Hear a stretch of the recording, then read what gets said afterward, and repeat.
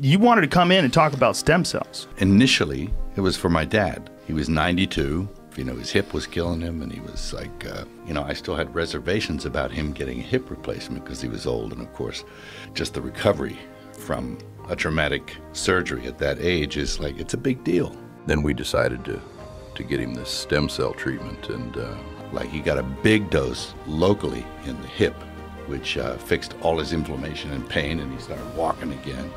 And from pretty bad shape, it was like bee stings. It was like he got a new lease of life. Stories like these aren't rare anymore.